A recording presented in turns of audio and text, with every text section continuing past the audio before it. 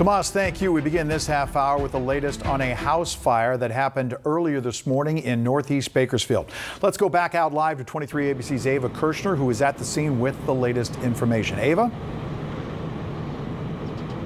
Yeah, Mike, sad scene here. One person is now confirmed dead due to this house fire that erupted in northeast Bakersfield this morning. Neighbors telling me it was an elderly woman who lived alone. Now, this is the house right behind me. As you can see, fire officials still working on it, still tearing up parts of the roof and spraying down the scene.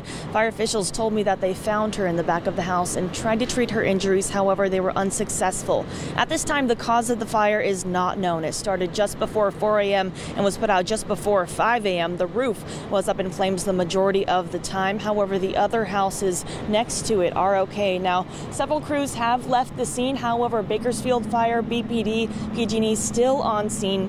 Law enforcement telling me that law enforcement and fire crews will conduct separate investigations into this house case. For now, live in northeast Bakersfield, Ava Kirshner, 23 ABC News, connecting you. All right, Ava, thank you for that. Now to an update on the fire that broke out in northeast Bakersfield. It's being called the East Fire. It ignited near Round Mountain Road in an area north of Hart Park. At last check, the fire was about 1,200 acres. It's now, we're told, fully contained. No reports of injury or damage to any structures. We talked to Kern County Fire Captain Andrew Freeborn, who told us about the makeup of the area that presented a real challenge for fire crews. So as we're fighting this fire, this area has different oil production and other infrastructure that's all through this area. So as you look around, you can see oil derricks, you can see pipelines, you can see overhead lines of electrical lines. And so that is certainly something that we have to be mindful of as we're working on the ground, as well as the helicopters that are making the water drops. They have to be mindful of these things as well. So we're continuing to work around these. If we see any hazards, we make sure to identify those and communicate those to one another. And the fire broke out just after 2:30 in the afternoon.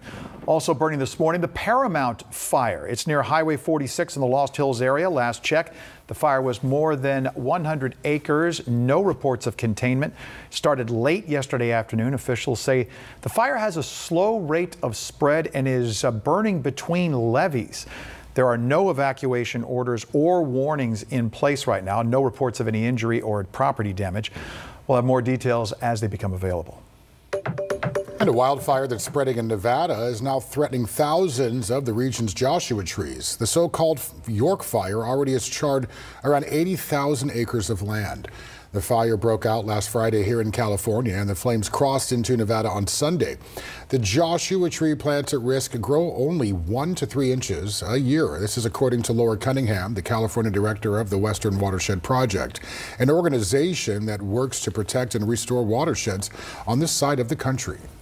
It will take a lifetime to get those mature, big Joshua tree forests back. Some are fire resistant, and if the flames are not too hot, they will stump sprout or they will reseed. According to Cunningham, the fire is also threatening the Joshua trees of Nevada. The fire, meantime, continues to burn, and resources from the National Park Service, Bureau of Land Management, and San Bernardino Fire Protection District are battling the fire. Clark County is on standby. Firefighters reportedly have the wildfire about 23% contained. The cause of the York fire is still unknown. And with all these recent fires happening, Kern County Fire wants to remind everyone the best defense against that is to make sure your home is prepared. A couple things to keep in mind to increase your home's chances of survival. When it comes to new buildings, they choose fire-resistant materials, which is good. They limit the amount, and you can limit the amount of flammable vegetation that's planted around it. Also, make sure to stay on top of your landscaping, trim those branches, keep the trees pruned, and make sure everything is watered so nothing gets too dried out. For more information and tips, go to kernfiresafe.org. Well, the Fox Theater in Taft is a piece of our local history spanning all the way back to the 1920s. But last year, it nearly closed its doors for good. That's right. 23 ABC's Veronica Morley has more on how the theater stayed in business and the changes they've made along the way. The Taft Fox Theater is under new management, and they're trying a few new different things, including a closed caption movie Tuesday. Let's all go to the lobby. to get ourselves a treat. The Fox Theater in Taft is back open after briefly closing last year, thanks to the West Side Recreation and Park District, who took it over from the previous owner. We feel that movies are part of recreation. Anything you do in your spare time is considered recreation. Stephanie Molina with the Park District said in order to revitalize the downtown landmark, the district has made some changes. One of the biggest changes has been the aesthetics in the lobby itself. Nothing really to the historic look. We really wanted to keep the Art Deco type look. Along with a fresh coat of paint in the lobby, they've also updated their concession stand, and now they're offering closed captioning with all their movies every Tuesday. We had heard from our community that that was an interest of theirs. Most movie theaters offer some version of closed captioning options, such as devices with captions or additional headsets for movies. But at the Fox, this is actual closed caption words on the screen. I am very excited to make a new fresh start. I think it's cool. I think it's like Bobbies, because out there I have Bobbies. the theater also now offers movies dubbed in Spanish, and they're also beginning to open their stage for events like concerts. We have a blues guitarist coming. The district is hoping to encourage local businesses to advertise with the theater in order to support local economy as well as this historic building. When we knew that the theater was in trouble, our board and district administrator felt that it was important to try to step in and help. And the Taft Fox Theater is located here on Center Street in Taft. For more details, you can head to our website, turn223.com, and we have a link to their website. For 23 ABC News, I'm Veronica Morley, connecting you. All right, very nice. Still to come, it's a party to celebrate going back to school. Details on a big event this weekend to make sure your students get everything they need to start the year off right. And on the east end of Bakersfield, high schools are much closer than ever to the completion of a pool on one of their campuses. These stories and more when 23 ABC News returns.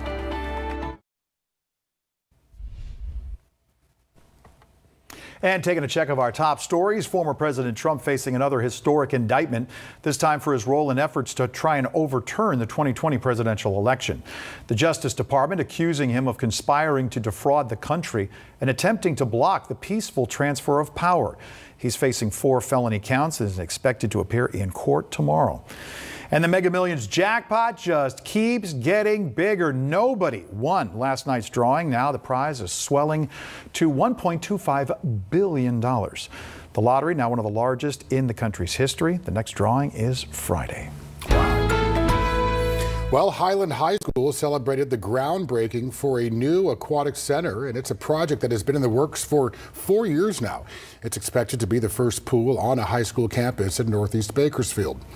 The school's principal tells us right now most students have to travel to other parts of town to gain access to a pool in order to practice sports such as water polo. This new pool will allow students at Highland and other schools around the area a closer place to practice and compete. We're super excited because this is more than just for Highland. This is a community effort, and we're really excited that they have chosen to place the pool on campus to be able to serve our feeder schools, our elementary schools, and our other high schools that are our neighboring. Vigstrom tells us the construction of the pool is expected to be completed by next fall. We're talking 2024. Well, if you donate blood this week, your family could win some extra money to put toward back-to-school supplies. The Houchin Community Blood Bank is hosting a special event where anyone who donates between today and August 19th will be entered to possibly win a $250 back-to-school gift card to use at the store of their choice. A winner will be selected each week for a total of 3 winners of gift cards. To schedule an appointment, call 323-4222. It is the season for back-to-school preparation, and many organizations are helping kids to get ready for day one. Joining us in Studio B this morning with details on a party in a parking lot is Danielle Colbert with Kern Medical. Good morning. Good morning. Thank Welcome you for back having to me. Studio B. It looks amazing.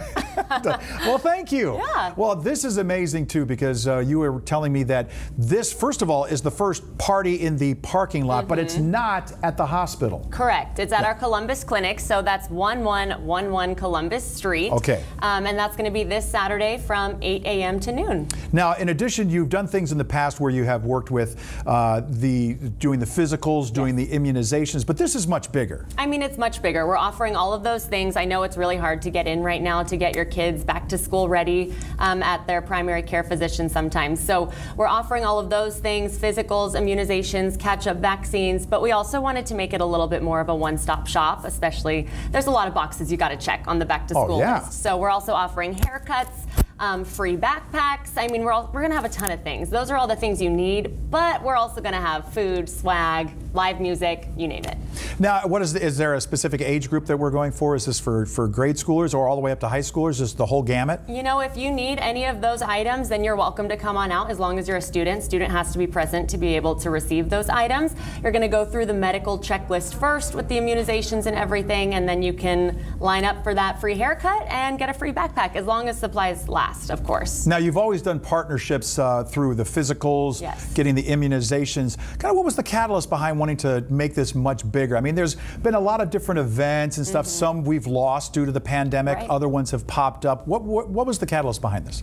I think it's a multitude of reasons. I mean, of course, the pandemic, being able to get back out there. I know our staff is really excited to get back out there and volunteer and be part of the community, because that's what we love to do at Kern Medical. But also just being able to help the families that come to Kern Medical, or, you know, showing them what we're all about, being able to provide those haircuts and have a great time while doing it and get kids excited to get back in the classroom. Now, is there anybody that's partnering up with you to help you put this on? We're going to have a lot of people there. So we have Kern Health Systems. They're offering to help with us. They're a great partner that we always have. I believe Adventist Health is going to have a booth out there. We're going to have, KCSO Crime Prevention. I can't think of all of them because there's a lot that are coming, but it's going to be a big party in the parking lot. And it starts at? 8 a.m. all the way to noon. 8 a.m. until noon. Danielle Colbert, a.k.a. Kern Camp, joining us from Kern Medical this morning. Thanks for being here. Thank you for having me. Who doesn't love a party? All right, good Wednesday morning, everyone. Nothing but good news as far as our weather pattern is concerned, as we're seeing cooler conditions really begin today for all of the southwest region, which is a nice break after this incredible long string of temperatures well above average. Unbelievable. All right, 80 right now for Vegas, 86 in Palm Springs, closer to home. We're checking mid to low 70s, some 60s as you can see. Good morning, Lake Isabella. You're checking 70 and 51 cold degrees up in Lockwood Valley. As far as your forecasted highs are concerned, again, those numbers are beginning to come down, and you'll be quite happy with what tomorrow is going to bring for us. 80s for areas such as Lebec and Frazier Park, and we are seeing some triple digits for our desert communities as to be expected. As far as your seasonal average, I shared this with you earlier, 98 is what we should be seeing. So things are starting to balance out just a bit. Fast forward this to Saturday, just to keep a close eye as far as moisture is concerned.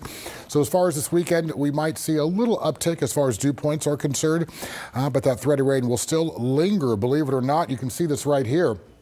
We're talking east end of the valley. We're bordering Nevada right here, and monsoonal moisture just continues to really just blanket the southwest region. So with that said, we're talking 5, potentially 3% chance of rain for mountain areas and our desert communities. I don't think it's going to happen, but could see a pop-up shower or two, potentially some drizzle or some cumulonimbus clouds that could potentially bring us some thunder as well as lightning. 16-mile-per-hour gusts, strongest we're seeing, and air quality is moderate, which is great news considering we just pulled out of this massive area of high pressure.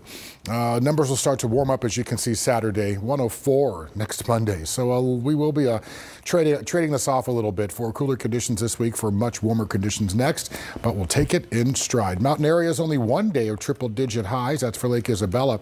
Otherwise, things are looking absolutely perfect. All right, let's check in with Mr. Tomas Martinez and see how the commute is this Wednesday morning. Good morning. Good morning, Brian. Good morning, everybody. Well, it looks like our officers are responding to a 2-vehicle crash over on northbound Highway 99, just south of 7th Standard Road. No worries, though. These vehicles are off to the right shoulder and not affecting lanes. And for anybody that's planning on headed out of the air this morning, all major roadways are open, so buckle up those seatbelts, drive safe. Have a great rest of your Wednesday morning. That's my final look at traffic. I'll send it back to you in the studio. All right, Tomas, thank you. Straight ahead, one final check of your top stories, and we'll get you out the door on this Wednesday. Welcome back. Recapping this morning's top stories, we have new information on a deadly house fire that happened earlier this morning in northeast Bakersfield. 23 ABC's Ava Kirshner joining us live again from the scene with new details. Ava? Yeah, Mike, not much in terms of new information here. Still one person just confirmed dead. Neighbors telling me it was an elderly woman who lived alone. Fire officials found her towards the back of the house, tried to treat her injuries. However, they were unsuccessful. This is the house here right behind me. The cause of this fire still under investigation. Fire crews still on scene. They were overhauling the roof as well as spraying down the scene and investigating. The fire was put out just before 5 a.m. It was going for about an hour. Other houses around the area are okay. Now, crews are currently leaving the scene. Bakersfield Fire still on scene, as well as PG&E still blocking the roads here at Dartmouth and West Point Drive in northeast Bakersfield. Law enforcement telling me they'll be conducting a separate investigation from fire to get to the bottom of this. Live in northeast Bakersfield, Ava Kirshner. I'll send it back to you. Thank you, Ava. Now to an update on the fire that broke out in northeast Bakersfield, known as the East Fire. It ignited near Round Mountain Road, north of Hart Park. At last check, the fire was at over 1,200 acres, but it's now fully contained. There were no reports of any injuries or damage to any structures, and we spoke with Kern County Fire Captain Andrew Freeborn, who told us about how the makeup of the area presented a real challenge for firefighters. So as we're fighting this fire, this area has different oil production and other infrastructure that's all through this area. So as you look around, you can see oil derricks, you can see pipelines, you can see overhead lines of electrical lines. And so that is certainly something that we have to be mindful of as we're working on the ground, as well as the helicopters that are making the water drops. They have to be mindful of these things as well. So we're continuing to work around these. If we see any hazards, we make sure to identify those and communicate those to one another. The fire began Tuesday just after 2:30 p.m. Meantime, firefighters have stopped forward progress on the Paramount fire near Highway 46 in the Lost Hills area. The fire burned 107 acres starting Tuesday afternoon. According to officials, no reports of injuries or any property damage. Officials need your help to find a missing teenager. Take a look. This is 17-year-old Rosario Hurumi Gonzaga. She's described as 5'3", weighing about 110, with 2 nose piercings. The family says she went missing in East Bakersfield Wednesday afternoon at about 3:30. She was last seen wearing a black shirt, gray sweatpants, and sandals. If you have any information on her whereabouts, call KCSO at the number on your screen. Now to a traffic alert. A portion of 6th Street in Wasco is expected to be permanently closed beginning tomorrow. According to a California High-Speed Rail Authority official, 6th Street between G and H streets will be shut down as part of a construction package for the high-speed rail. Officials say access will still be maintained for local businesses and property owners. For more info, you can visit the website buildhsr.com. One last look at this sensational 7-day. 91 degrees tomorrow, unbelievable. Today, 95, clear conditions. Gusty winds will join us throughout the afternoon hours. But look at this, it's just unbelievable. Now, next Monday, things are going to change up, as you can see. Really, heat's beginning to spike as we move through Saturday, Sunday, into Monday. But all in all, it's a fair trade-off for cool conditions this week for warmer ones. Yeah, and of course, the cool conditions always helping fire crews out there, so that's good. Yeah, good news there. Yeah. It's going to do it for us this morning on a Wednesday. Thanks for tuning in. Leave you with this shot. You can see that haze out there from our rooftop HD camera. Live pictures this morning. We'll be back in 30 minutes with a live local update for the latest breaking news, weather, and traffic. Anytime you need it, anywhere, download our free mobile and tablet apps. Have a great Wednesday.